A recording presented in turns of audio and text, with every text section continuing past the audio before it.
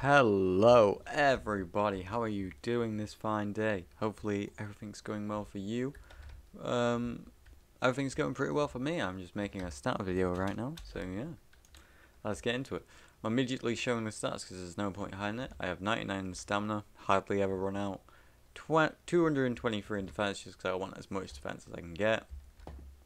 70 Delta Fruit, honestly, Meteor Fury, when are you ever going to use your ult in Arena? Let's be honest, you kill everyone way too quick. 20 Rokoshiki, and now for the big one. 338 sword. That is just barely enough to the point of you doing exactly enough to get 32 damage a hit. Like, one last point, you do 31. But with it, you do 32, and that just chunks everyone. You are just doing the same as a boss. And let's be honest, that's kinda OP. Your combos do mass amounts of damage. Every hit, you are taking a chunk out of their health. Your Fury is doing 11 and is hitting so much that nothing really survives, if I'm being honest. Like, everyone dies mostly. So yeah, these stats are pretty OP. Later on in the video, you will see me PvPing with these stats. I think I want to say I went on an 8 win streak. It's just like playing an arena, trying to get it. I ended up losing like twice, just because I wasn't really focusing. I was more watching a video in the background, which was just my bad, but you know, not bad. I want to see something real quick, just like how many times does this hit? So it does the one hit. So 27 times. So it's hitting 26 times for 11.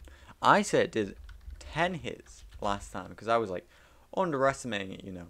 But now because of the new combo system, we can fully see just how many hits that does. That does 6 at 19, I'm pretty sure.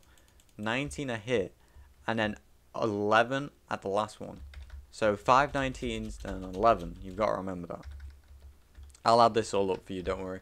And I will tell you the full combo at full damage. Like, it is crazy. I'll tell you the actual amount of damage you do if you are able to pull off the combo. I have made a slight change to the combo. So you do one full M1 like normal. R, E, follow up. When it's finished, M1, M1, M1. But instead of pulling, you push. And you pull them straight back. M1, M1, M1. They've been pushed forward. Then dash. This. If they block, then that's fine, then you just back up and it gives you time just for your like pull and push to come off cooldown and your gravity frenzy and field, and then you can go back in. But if not, that's going to do a massive amount of damage. Then you can M1 combo them after the gravity dominance because they don't know when that's ending, only you know. So yeah, it's kind of busted, but by the time you get to gravity dominance, they'll most likely be dead, if I'm being completely honest. I have 862 HP, which is, oof, you don't really need any more than that, let's be honest. Like, being a tanky boy is nice, and I think I'm going to make a new set of stats for being a tanky boy with a little bit less damage, but still doing quite a bit. But we'll see. So yeah, that's the start video. Hope you enjoyed a little PvP segment. Peace.